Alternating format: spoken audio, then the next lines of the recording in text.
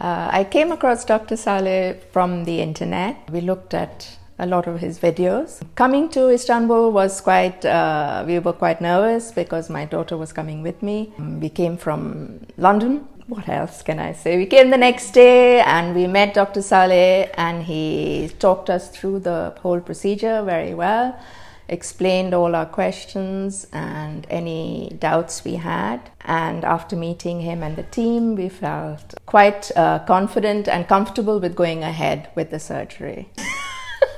You can always edit it afterwards.